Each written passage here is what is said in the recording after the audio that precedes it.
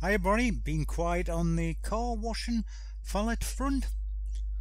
I thought I'd do an update after all these years and hundreds and hundreds of pounds on power wash attachments, cleaning solutions, you name it, I bought it. Probably in everybody's mind, how many washes and valets did I actually do? But like anyone that's not in the wash and valet business, I found weather wasn't with me. Even when it is good, the only place I can park the car straight around trees, birds, etc. Not ideal.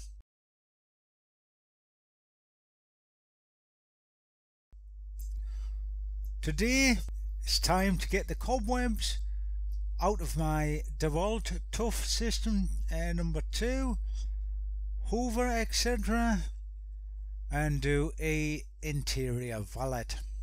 So stick around to the end and I'll give my honest opinion on me personally jumping down the rabbit hole of car washing and valeting. There is stuff away already like micro towels, more solutions, brushes, etc.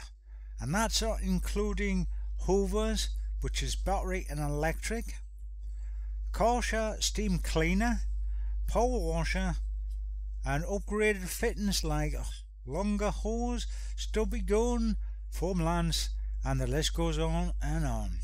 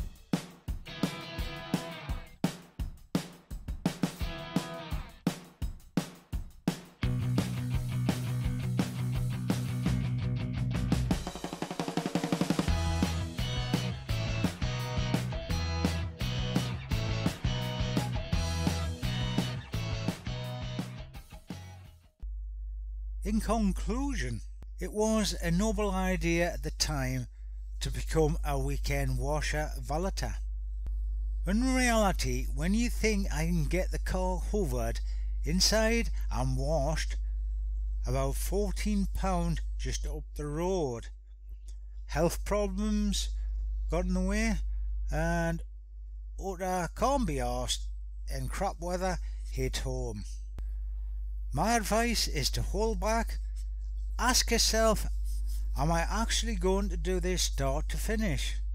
No ifs, no buts, before you throw money into it. End of the day, I enjoyed my months on the net learning basics and advance.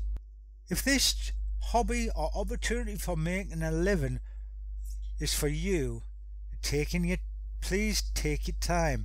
There's a lot of help on YouTube, etc.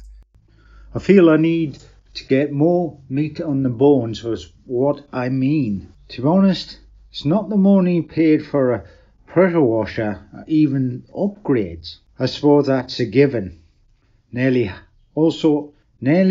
every household has means of a hoover and even a bucket or two. The price of all these magical solutions is what got me for every stage. I give up when it come to a power polisher.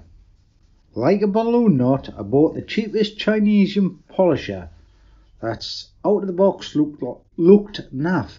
Lasted 1/4 panel before overheated and it got launched. Oh, I tell you. Then winter set in. Time to smell the roses. What did I achieve? Well, I definitely got a better understanding of the procedures, type of upgrades, and I bought more bottles to do a full wash and valets for the next few years. Therefore jumped down a rabbit hole and got carried away.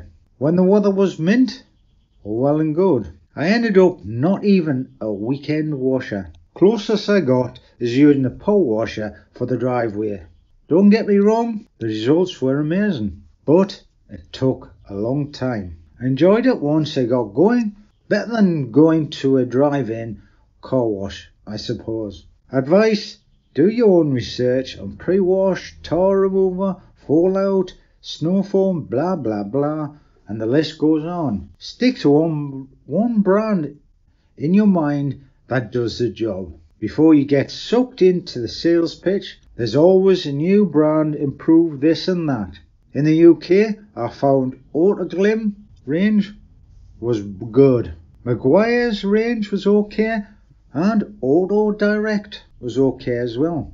Gone a long way since the 80s with a bucket of washing up liquid, sponge, and if you're rich enough, turtle wax. Good old days. Enjoy the journey, ladies and gentlemen, and do what makes you happy. But alas, for me, fortunately, I jumped from one hobby to another. Hope this sort of reality video helps. Don't get me wrong, enjoy the journey, and as always, look after yourself. Love lots.